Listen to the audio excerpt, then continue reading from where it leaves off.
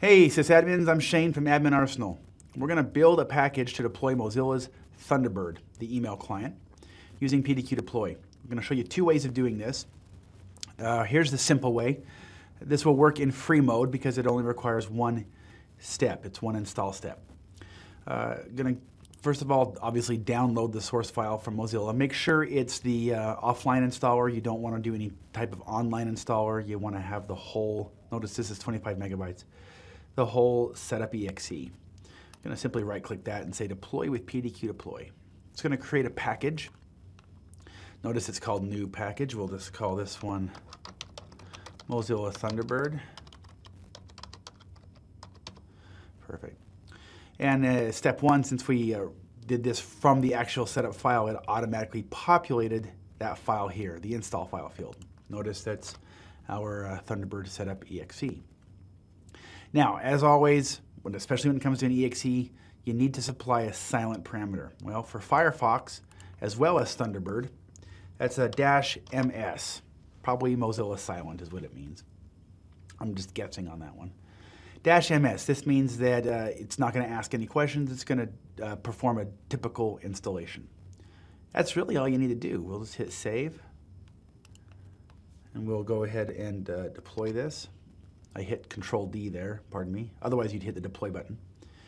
Getting ahead of myself.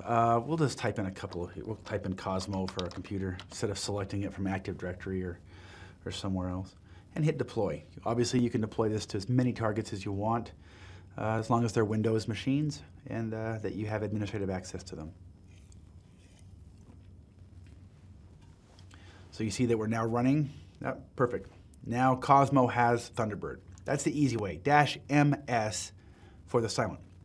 Now, there is a package in the package library, if you have access to it, that you can install, download the latest version of Thunderbird. Notice we've got a little bit more of a complex package.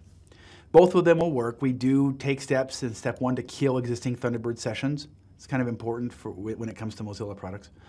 A couple other steps to remove the Mozilla maintenance service.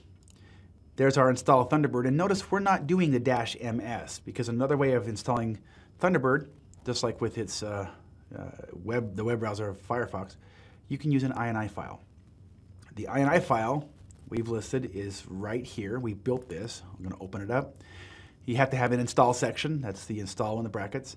And then we actually specify some customizations. We don't want the quick launch shortcut. We don't want a desktop shortcut.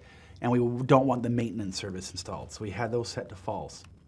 And then the flag, the parameter to call that, is /ini equals.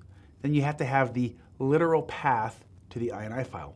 So in this case, %cd%, that's a Windows variable that's compiled at runtime. It just means current directory.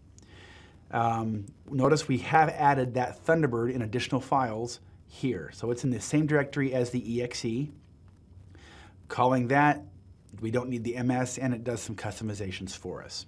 That's how you do it. All right. Enjoy. Rock on. I'm Shane. We'll talk to you later.